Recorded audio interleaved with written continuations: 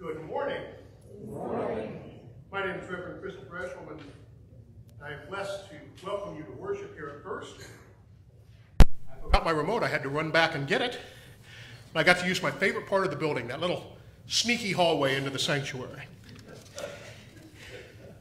But I do want to welcome you to worship as we think about faith and health. We think about our differences and our diversity. And I want to begin today with a very short reading from Acts. In Acts 11, now the apostles and the believers who were in Judea heard that the Gentiles had also accepted the word of God. So when Peter went up to Jerusalem, the circumcised believers criticized him, saying, "Why did you go to the uncircumcised men and eat with them?" Then Peter began to explain it to them, step by step, saying, "I was in the city of Joppa praying, and in a trance I saw a vision." A couple weeks ago, we talked about that vision. Peter, kill and eat. Something like a sheet filled with non-kosher animals, things Jews were forbidden from eating. Peter, kill and eat. Never, Lord. I maintain the kosher tradition. I maintain the law. Peter, this leader of the Christ followers, still attending to Jewish tradition. And we talked about how from that vision of food, Peter comes to understand what God is telling him is that the Spirit is with the Gentiles too. Those who are not Jewish, those who are not following the Jewish dietary laws or other religious laws. The centurion, this God-fearer, is nonetheless a co-equal worshiper. And they are included in the Christian community. It is a momentous occasion for Peter and for the church. And I wanted to remind us of that story and have that before us as we enter worship today and we talk about what it means to eat in healthy community. We continue our sermon series developed by the Healthy Congregations program that we are a part of.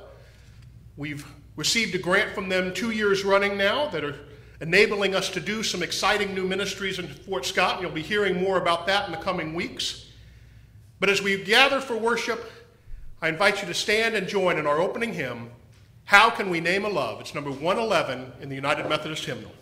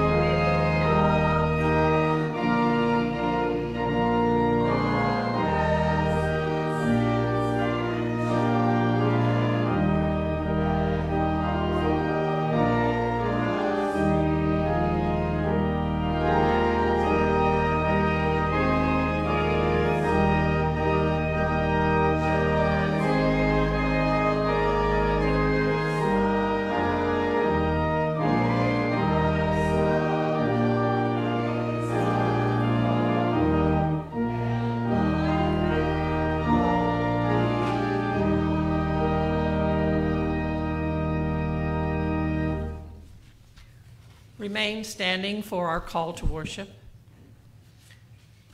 Creator God, who made us to be living, feeling, communal people, guide us on the path to health and life everlasting. Saving God, who watches us struggle to care for the bodies you created, both our own and our neighbors, save us to live in health and life everlasting. Sustaining God, who made us to need one another and mourns when we choose division instead of following in the way of Christ, help us take care of each other on our journey toward health and life everlasting. Loving God, who empowers us to love one another, diverse yet unified in God's love, lead us into health and life everlasting as the body of Christ. Amen. You may be seated. Our first scripture reading this morning is from Galatians 2:11-21. But when Cephas came to Antioch, I opposed him to his face, because he stood self-condemned. For until certain people came from James, he used to eat with the Gentiles. But after they came, he drew back and kept himself separate, for fear of the circumcision faction. And the other Jews joined him in this hypocrisy, so that even Barnabas was led astray by their hypocrisy. But when I saw that they were not acting consistently with the truth of the gospel, I said to Cephas before them all, if you, though a Jew, live like a Gentile and not like a Jew, how can you compel the Gentiles to live like Jews? We ourselves are born Jews by faith and not Gentile sinners. Yet we know that a person is justified, not by the works of the law, but through faith in Jesus Christ.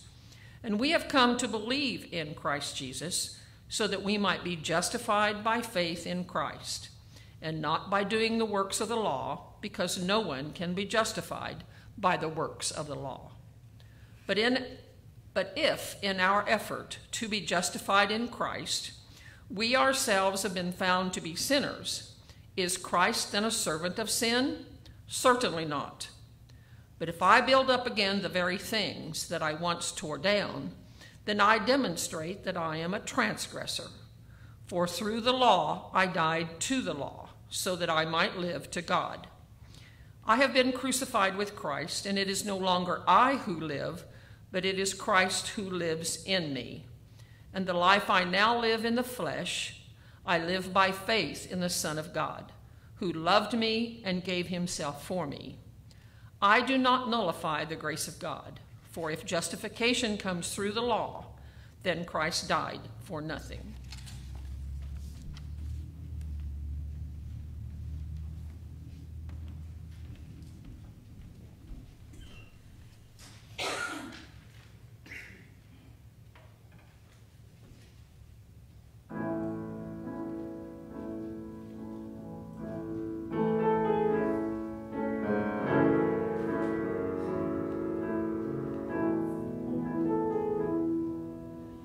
Slender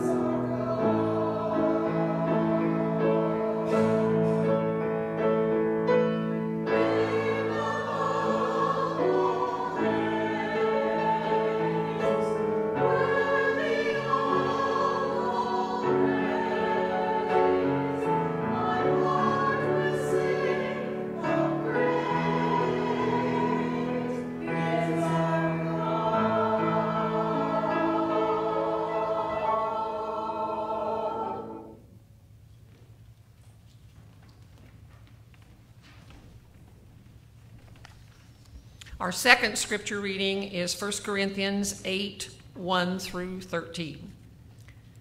Now concerning food sacrificed to idols, we know that all of us possess knowledge. Knowledge puffs up, but love builds up. Anyone who claims to know something does not yet have the necessary knowledge, but anyone who loves God is known by him. Hence, as to the eating of food offered to idols, we know that no idol in the world really exists, and that there is no God but one. Indeed, even though there may be so-called gods in heaven or on earth, as in fact there are many gods and many lords, yet for us there is one God, the Father, from whom all are all things, and for whom we exist, and one Lord, Jesus Christ, through whom are all things, and through whom we exist. It is not everyone, however, who has this knowledge, since some have become so accustomed to idols until now that they think of the food they eat as food offered to an idol, and their conscience, being weak, is defiled. Food will not bring us close to God. We are no worse off if we do not eat, and no better off if we do. But take care that this liberty of yours does not somehow become a stumbling block to the weak. For if others see you, who possess knowledge, eating in the temple of an idol, might they not, since their conscience is weak, be encouraged to the point of eating food sacrificed to idols? So by your knowledge, those weak believers for whom Christ died are destroyed. But when you thus sin against members of your family and wound their conscience when it is weak, you sin against Christ. Therefore, if food is a cause of their falling, I will never eat meat, so that I may not cause one of them to fall.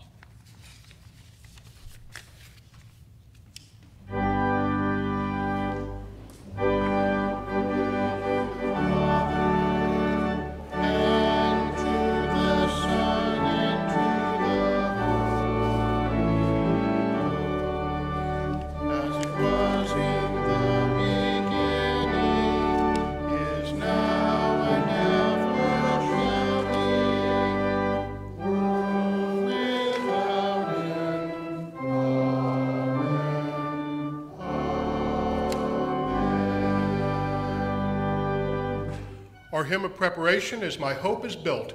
It's number 368 in the United Methodist Hymnal.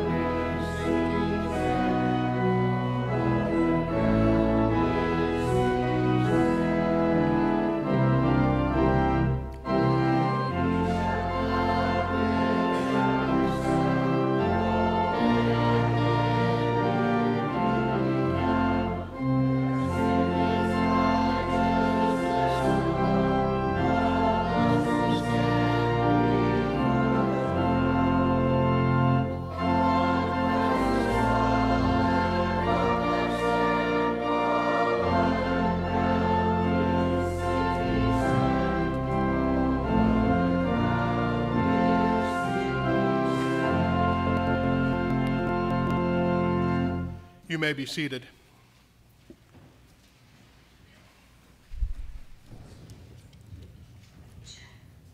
So we're talking a bit in this series about faith and health. I mentioned before, many of the resources I'm sharing were organized by the United Methodist Health Fund and the Healthy Congregations program that we are a part of. Thinking not about what we should do, we get plenty of advice on what we should do for our health. And very often that advice comes loaded with guilt. And one of the things we struggle with is that advice that might be good for me is not appropriate for you in your health condition. And we get these mixed messages, and of course the TV commercials are filled with simple pills that will solve all our problems. And yet I don't dismiss that for some problems, pills truly are life-changing. It's somewhat ironic that as I begin a series on health, I spent last week being as sick as I have been in a long time. And I'm sure now it's just allergies. But one of the things I think that has come good out of this pandemic that we are still struggling to get through is that a lot of us are a lot more cautious about just allergies. I could have pushed through this week, even though I felt miserable, but I didn't have to. I sat down and looked at the calendar and said, what is essential? What do I have to do? And at risk of undermining my role here, there really wasn't that much I had to do, at least not that week. Things could slide a day or two. There was one meeting that I thought, okay, my participation in that meeting is truly crucial. But everything else other people could handle, it could wait. It's not all about me. And so I took the time to rest. I slept a good portion of Wednesday and Thursday. And I took home COVID tests, and they kept coming up negative, and I started remembering to take my allergy med that Robin always reminds me to take, and I never do because I'm stubborn. And I'm fine until all of a sudden I wasn't. And then those little pills really helped. You have other friends that have chemical imbalances, and pills make them able to function. I don't want to dismiss pills and vaccines and things, but I also think sometimes we rely too much on those kinds of things. We don't focus on our wholeness and our health. Of course, we gather today thinking about wholeness, and 21 years ago was the attack on 9/11, D.C. and Pennsylvania, and of course New York. And there are holes for those of us that were alive then. I spent some time talking with the youth this morning. It dawned on me this week, they're 14. They weren't here. I started thinking about what happened 7 years before I was born, in the heart of the civil rights movement, and the assassination of Dr. King 4 years before I was born, and how do these things affect me? The moon landing when I was months old, I have no memory of that, even though somewhere there's a photo of me in front of the TV. How do we build community around these kinds of mountaintop and valley experiences? How do we remember appropriately? A couple weeks ago, I talked about remember as bringing back together, as building up, as a literal opposite of dismember, of division and acrimony. We remember best when we don't repeat the mistakes of the past.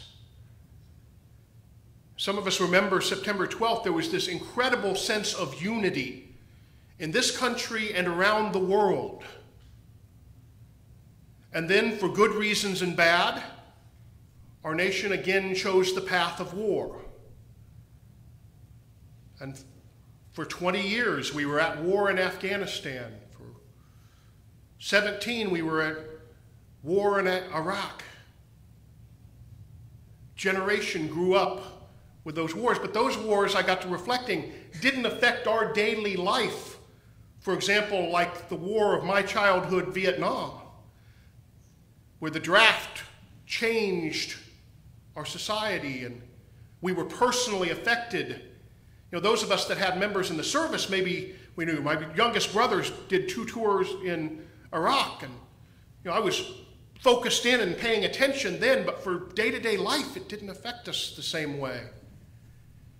And certainly those of you who remember World War II and how that dramatically affected day-to-day life. How do we remember? I was talking with the kids a little bit, September 11th is foremost in our minds.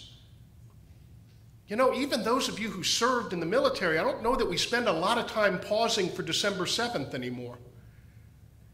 It's a day that will live in infamy, but it doesn't focus our society like it did. That's both good and bad.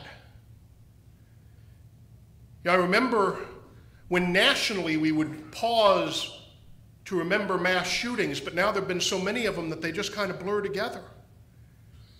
And other than maybe Sandy Hook, we don't remember specific. How do we remember in the face of division and tragedy? Much less seriously, but Ron Wood and I, as your lay member and as your pastor, we spent yesterday morning at a special called annual conference. It's how we United Methodist organize ourselves on a regional basis. All of the pastors and lay delegates from, or lay members from Kansas and Nebraska, the Great Plains Conference, shared in a special session to do some administrative work, the bulk of which was to formally ratify that 55 congregations are leaving our denomination. A total of 67 have chosen to, over our debates over human sexuality, and yesterday was kind of that final moment. And yet yesterday wasn't all about that. Yesterday was really, and we've done a great job here in the Great Plains, despite some real division. We've avoided, for the most part, the kind of acrimony we've seen in other jurisdictions, other places over this. Our leadership, even in our disagreement, have been very civil and kind. Yesterday, around that vote, leaders of various factions joined in prayer, sharing verses of the prayer, sharing leadership, even as we were dissolving our communion with those 55 churches. Those churches and a handful of others that used a different process represent about 6% of our total church congregations in the Great Plains, and about 4% of our membership. Most of the churches leaving are quite small. There are a few a little bit larger than First, but most of them are quite small. But then we went on. We also did the work of this church, of this connection. We remodeled the governance for our Great Plains camping ministries, a project their leadership has been working on for a couple of years to make them more flexible, to learn the lessons of this last couple of years, to engage camping ministries in local congregations. There's some opportunities I'm looking at that would bring some of what they do here to Fort Scott, to make us more effective in making disciples, in offering what we have as United Methodist to our communities. And that got me thinking, all of these memories and dates and events. And I was writing the newsletter article about how joyful I am that we've got clear glass on those 2 center doors and how I think it transforms the building, makes it more welcoming. And I hadn't taken in, for all of my talk of new eyes and looking around the building, I hadn't really taken in the front facade of our building. Up above those doors, it says Methodist Episcopal Church. Most of you are old enough to remember that we weren't United Methodist, we were Methodist Episcopal for your childhoods. 1906, up above, you can't really see it on the screen, but there's an oval that says 1906. That's when this building was built. This congregation was organized in 1866. Those of us living in Fort Scott probably know that date is real close to the American Civil War. Not just our church, but our nation divided over the issue of human rights and slavery. And it doesn't say so on the building, but if you're a bit of a student of history, our building says Methodist Episcopal Church. It does not, as the buildings at my seminary did, say Methodist Episcopal Church South. See, my seminary was in Missouri, and the ME South founded that building. We're in Kansas. The Methodist Episcopal Church North founded us.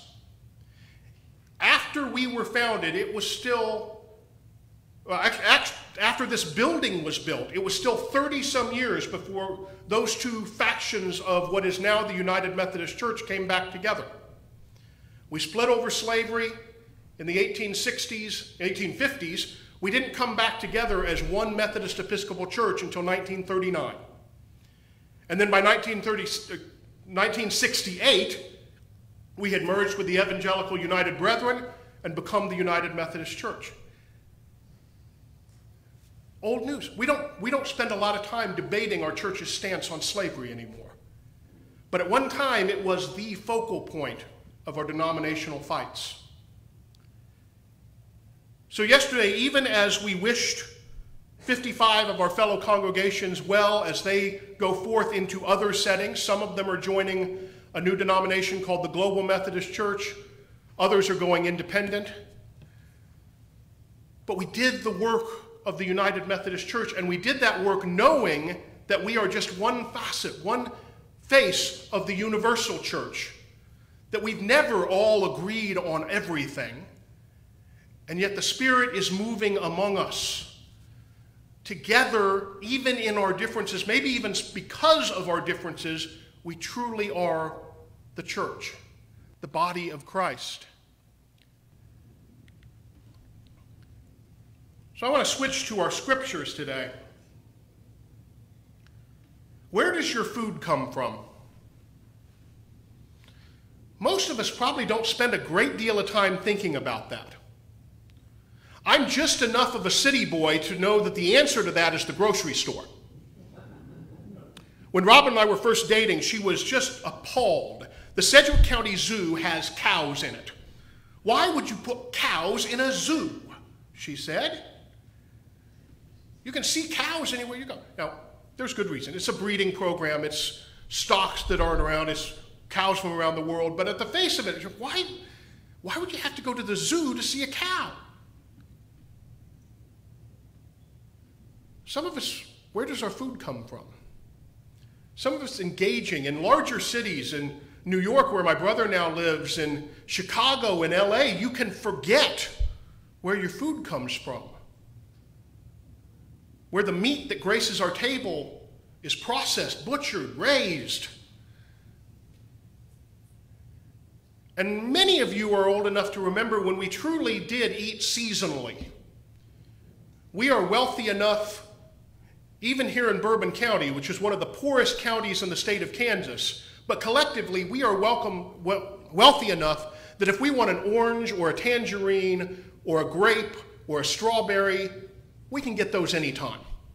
G&W, Walmart will both have those on the shelf almost year-round.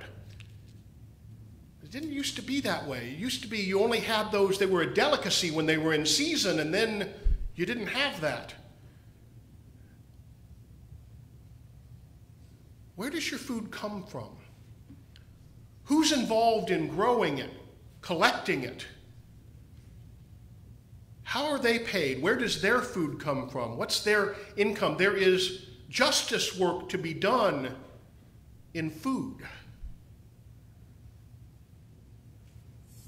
But the debate in our scriptures today is actually much more basic than that.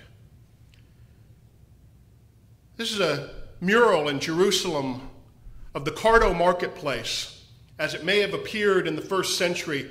And one of the things I really love about this mural, if you look in the lower right-hand corner, there is a Palestinian girl handing a fruit to what looks like a modern tourist. We have bridged the history, the gap. We are still in this same marketplace. We are still sharing the same food. the bounty of God's abundance. We are connected, even across great distances and great time. Where does our food come from? And the debate in the first century, especially for Jews, was, has it been sacrificed to an idol? See, much of the food, and especially the meat, but even the vegetables, would have been processed not the way we do, with chemicals and additives, some of which are a great bounty to humanity, and some of which, frankly, have made some of our foods not very nutritious at all.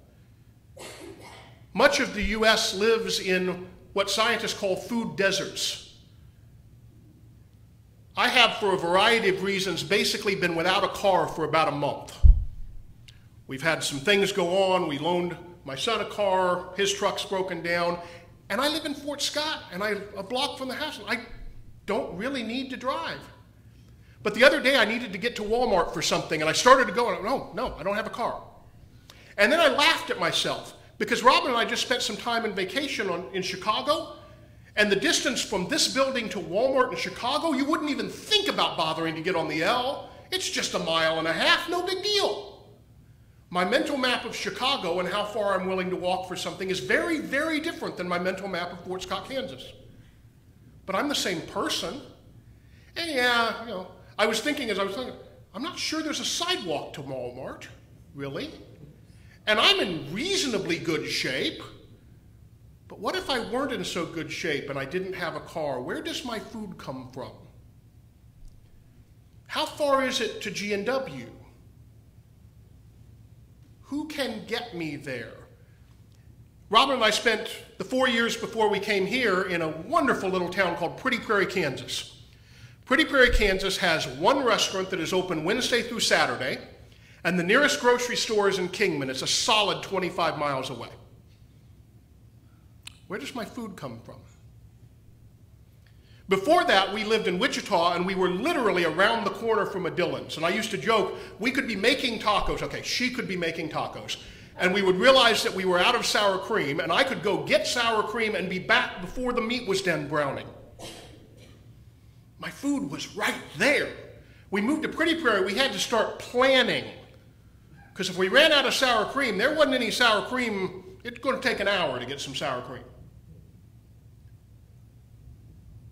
But if you don't have a car, where's your food come from? And there are large sections of our state and our country that are food deserts because there's not an accessible source of food. We're not bad off here in Fort Scott, but even then, there are challenges. Back in the first century, food had been processed by worshiping one of the gods. And of course, we know there is only one God. None of that really mattered. They're just stone carvings. It doesn't make a difference. But it does. Especially if you're concerned about whether what you're eating is somehow worshiping a false idol. And idolatry is sin, and what we eat matters. And how it was processed matters. That's the essence of the kosher law. Is how was the food handled? Has it been handled in a way that is worthy of and worshipful to God? Well, if you're in a culture where there are numerous gods and other people have used that food to worship their God, inherently you consuming it worships their God, which is forbidden. But Paul says, but there's one God. We know there's one God. None of that matters. You're free. Grace has made you free from the law of sin and death. Don't worry about it. Unless your doing so would cause someone else who doesn't quite understand grace yet to stumble. See, what we do matters deeply, even to Paul. But the moment we make doing it our way the qualification of faith, we've rejected God's grace.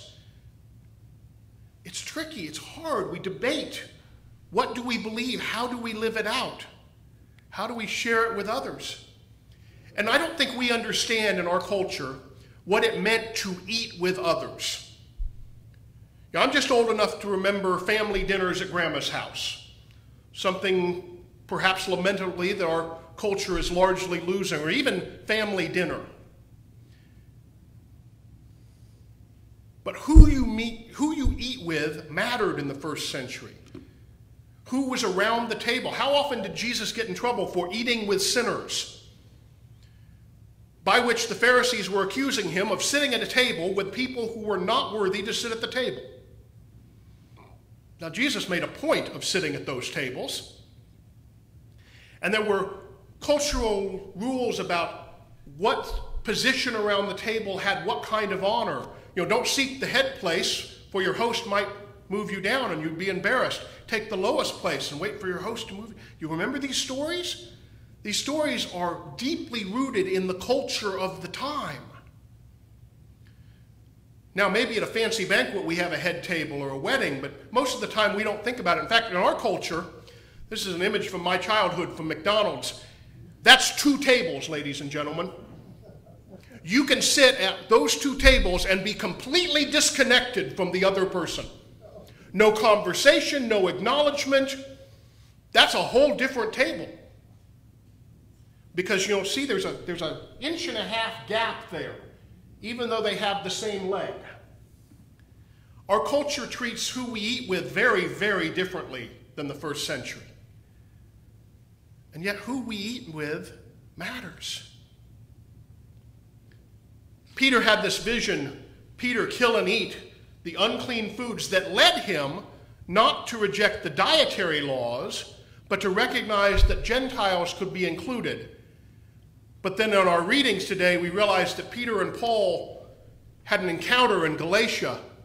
See, Peter had that experience. He'd gone, as I read at the beginning, back to the saints in Jerusalem. He'd told them about the Spirit falling on the Galatians, about them being on the Gentiles, being baptized together, recognizing our commonality in Christ. But then by the time he got to Galatia, he kept eating with Gentiles, and then James people showed up and he was embarrassed. Sorry, I'll only go with my group. Got to respect that boundary. Maybe he just didn't want to upset James. It was easier, but he upset Paul. No, this is a rejection of God's grace. Saying you can only eat certain food in a certain place with certain people. You've rejected God's inclusive love. Our debates matter. Some of us are wrong, and it matters. And yet, when we get too full of our own self-righteousness, of our own answers, even when we're right, we reject the grace of God. We stop seeing the person we disagree with as a beloved child of God. 9/11 was the horrific example of what happens when that kind of zealotry goes too far. We can disagree on important matters, but we can't turn into fundamentalists. We can't turn into zealots. We can't, as Paul once did, decide that our understanding enables us to persecute others, which makes us weak. Of course, God's glory is revealed in weakness, we've talked about. God's glory is revealed in the transformation of the cross and the breaking of the bread. One of the reasons Peter and Paul's disagreement is so sharp that we have again lost is we think of communion as a once-a-month thing that we do, a little bit of bread, a tiny bit of juice. But in the first century, communion was the meal. Yes, there were a specific ritual around some bread and a cup, but it was the meal that was shared. That's why so often in Paul's letters, he writes about the importance of the shared meal. In our culture, we'll often hear people quote, that let them who will not work not eat. And we think it's about the poor and the lazy, but it's not. We'll probably come back to this in a few weeks because it's so important. When Paul is writing that to the Corinthian church, and it's not in the part we read today, but what's happening is the rich are gathering, they're sharing the meal, they're sharing communion. The poor and the working class are still out in the fields. The rich are actually becoming drunk.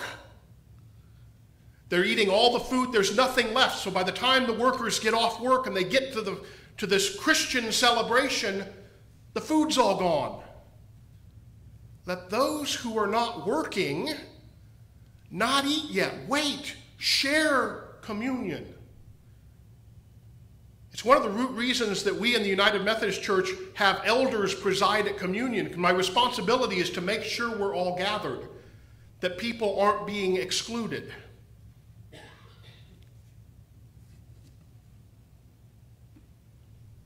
How we do things matters.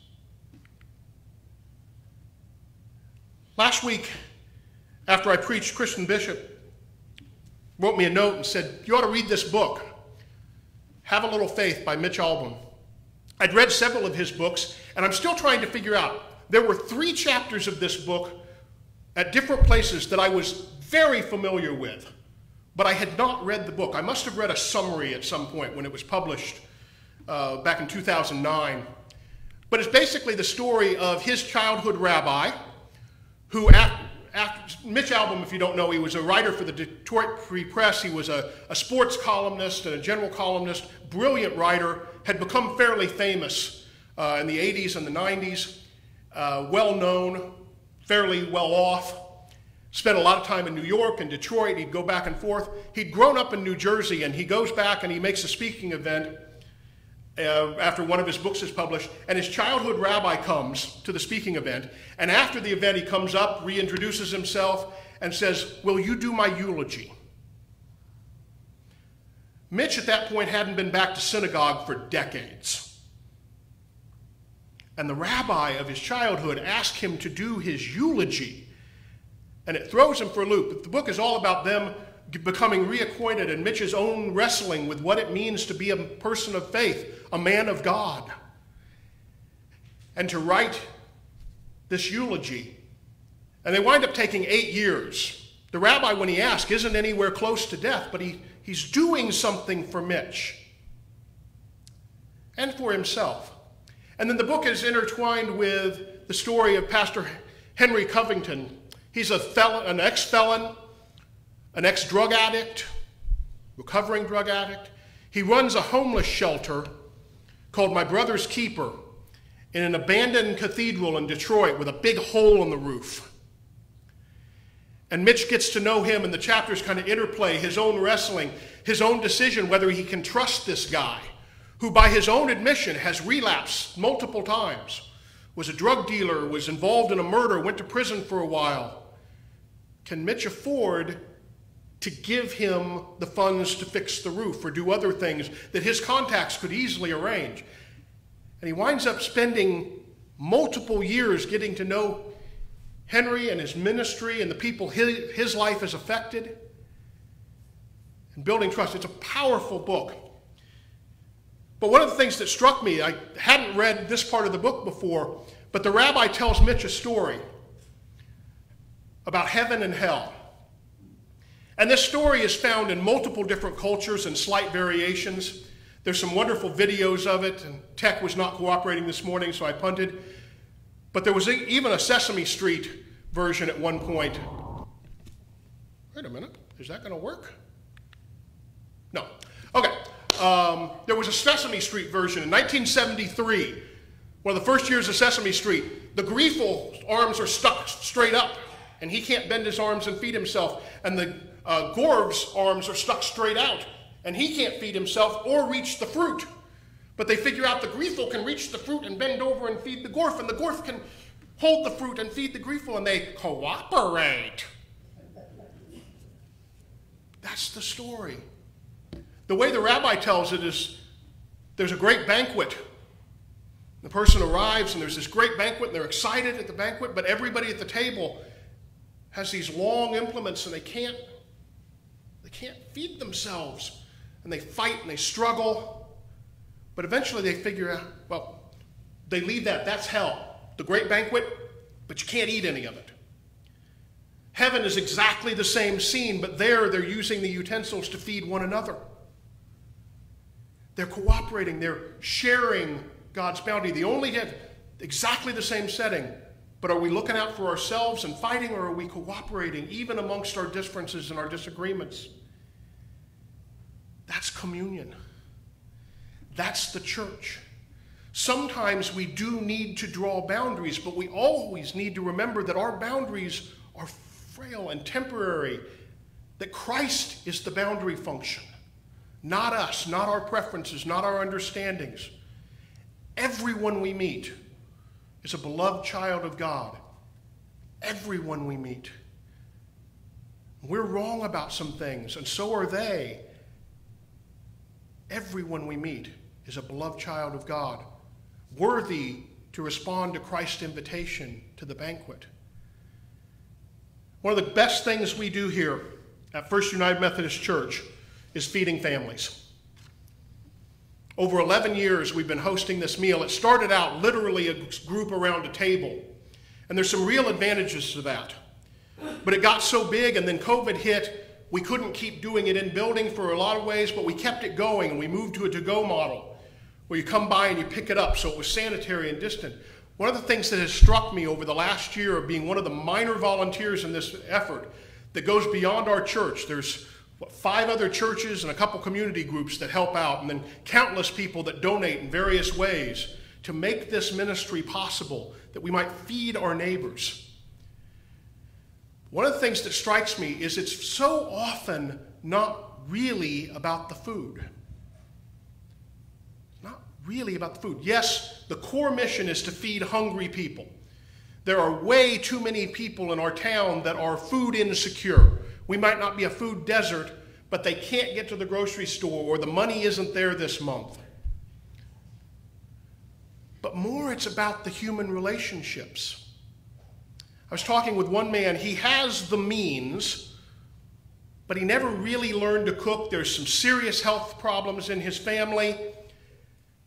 It's just nice once a week to not have to deal with it, to come to get the meal. He has in his neighborhood a couple other people that help feed his family. They cook extra for their family and they bring it to him, and he's so grateful for that. And he barters with them in various ways. But one of those people was sick a couple of weeks ago, and he was coming through the line getting his meal like he always does, and his family, he usually picks up 3. And he went, I wonder if they'd let me get one for her. Well, of course we'd let him get one for her. In fact, Robin was talking with him and got out of him that the person who was sick had a couple family members in coming from there, so there's 3 in the household, so you need 3 meals, not 1. So we gave him 6 that night. And he took them over to this other family that usually cares for him, and he took the meals. And she said, it was so nice not to have to cook. That neighborhood is now expanding their own little food ministry. They've learned other people that are hungry. He picked up 8 last week to distribute. And the other person is providing meals for a few folks that we have nothing to do with, but we sparked the generosity. We sparked the human connection.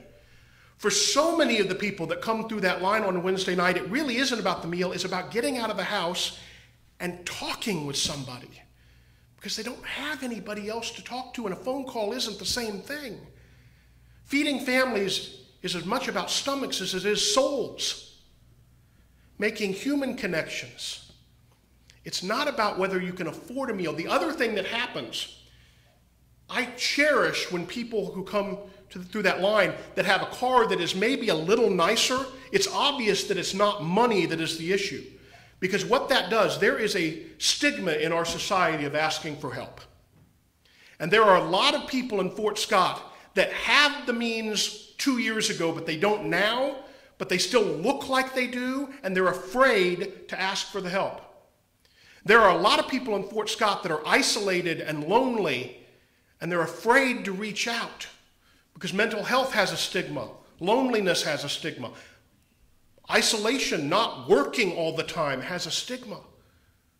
What do you do when you're retired and your family lives far away and you can't work because of health or whatever? How do you build connection? Feeding families is one way we can do that. And when that nicer car comes through, what it does is give permission for those who are just on the edge of desperation to come and see if they could get a meal too. And I am so proud of this community that the answer is yes. The other practical thing is if we drew a line, because we're up to about 400 meals a week, and it's taxing our volunteers, and it's a lot, and it's expensive. And we tend to fall back into that, well, who really deserves one? Who really needs one? Who's taking advantage? The problem is we need these connections.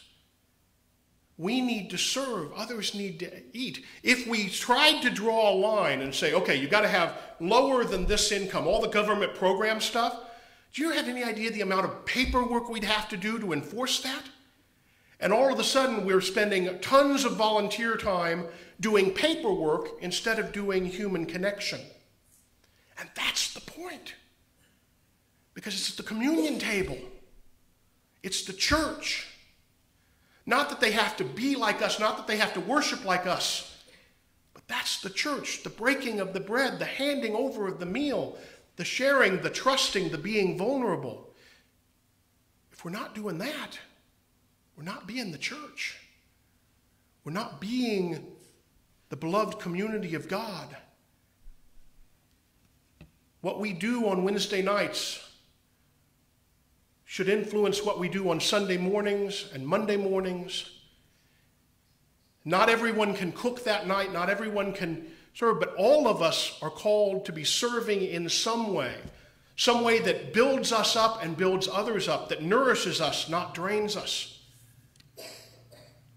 That's what being the church is, and we need differences of opinion, differences of practice, differences of call and gifts.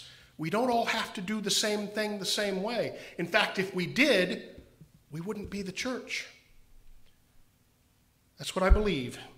Thanks be to God. Amen. Our hymn of response is "Take My Life and Let It Be." It's number 399 in the hymnal.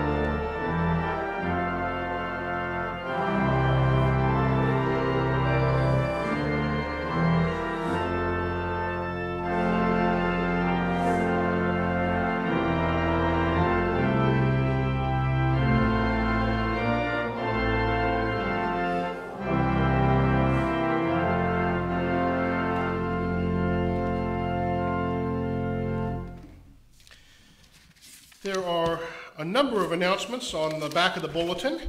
In particular, I want to call your attention to the Ice Cream Social coming up next Sunday at 6 o'clock. The UMW is going to prepare or provide the ice cream. We are invited to bring friends and make a free will donation.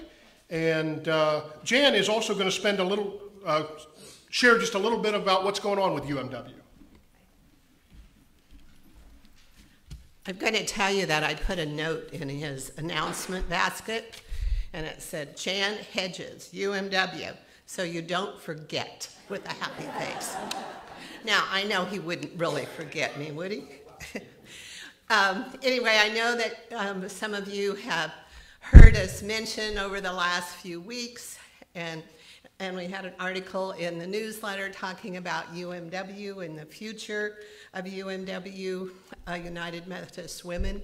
And just like the Methodist Church, the United Methodist Women has also undergone a number of different name changes through the 150, 175 years, however long it is we've been around. It's been a long time. And we were also faced with some issues that I think all congregations and many organizations are facing, is that we are aging, and their reluctance to step up and be a leader, to take a leadership role. And so it was a time for us as United Methodist Women. Our name officially will change in January 2023 to become United Women of Faith, for us to take a hard look at our local organization, our local unit, to say, are we still willing to be United Women of Faith, United Methodist Women, whatever name they want to give us? Are we still willing to do what it takes to step forward and to provide our goals of justice and care for women and children of the world, not just our community, but of the world? What is our mission? Do we still believe in mission strongly enough to move forward as United Methodist Women or United Women of Faith? And I would like to share with you that on Thursday we had that meeting to make the official vote. We had a lengthy discussion the month before, and on Thursday we voted unanimously, I would say, by secret ballot, but it was unanimous that we should continue. So I want you to just give the women of this congregation a hand and say thank you.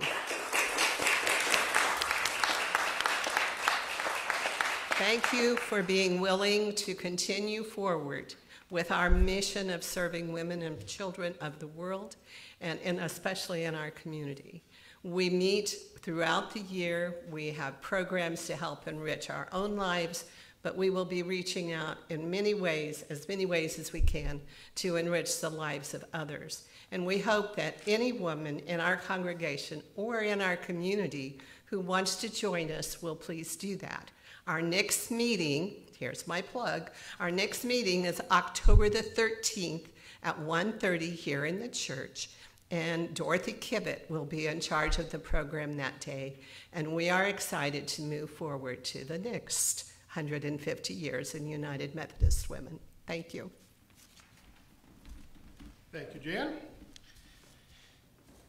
And then I commend you to read the rest of the announcements on the back there. There's information. The altar flowers today are in honor of Don and Jean Tucker's family. And fish fry is coming up on October 2nd, and lots of good things happening. And there's a little bit of information about Shepherd Center, and I will be sharing quite a bit more about that in the next couple of weeks. Basically, it is an effort to address the isolation and the loneliness that we see among retired elders in Fort Scott, and revitalize our congregation and use the gift of the building. And so on October 14th, we'll be having several speakers and different breakout groups, and inviting everyone from the community, especially those retired adults, to have some fellowship and continue with lifelong learning. So with that, let us move on into prayer. Gracious and holy God, we thank you for the energy in this place. We thank you for all those that have contributed to build this community of faith here in Fort Scott, known by many names, filled with all sorts of disagreements, and yet united in mission, in ministry, in this place where you have planted us, nourished us, where you call us to be Christ to our neighbors. We pray these things in the power of your Holy Spirit, in the name of Jesus the Christ, who taught us these words we now share together. Our Father, who art in heaven, hallowed be thy name. Thy kingdom come, thy will be done, on earth as it is in heaven. Give us this day our daily bread, as we forgive those who trespass against us. And lead us not into temptation, but deliver us from evil. For thine is the kingdom, and the power, and the glory forever. Amen. I invite the ushers to come forward and collect this day's part of our tithes and offerings.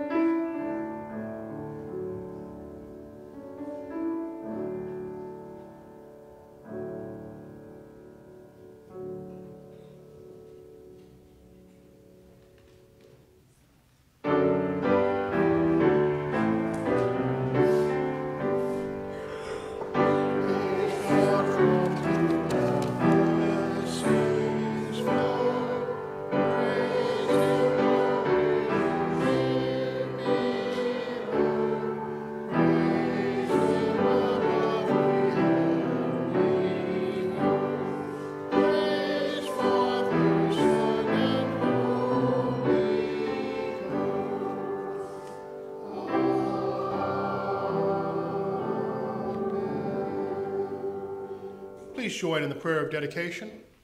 Gracious and holy God, accept what we offer today, our checks and cash, our faltering steps, our brokenness, our leftovers, our hope, our risking, our lives.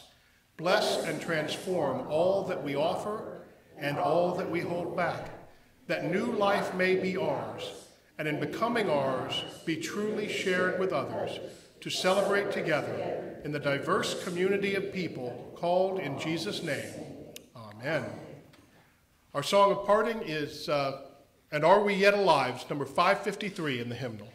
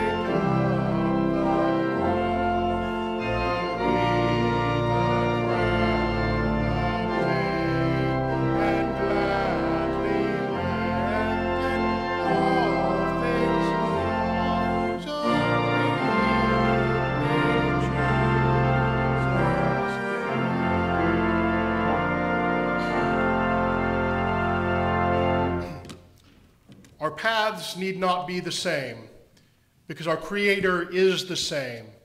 Yesterday, today, tomorrow, God is with us and for us. God's grace surrounds us, and God's grace sends us forth. Go in peace.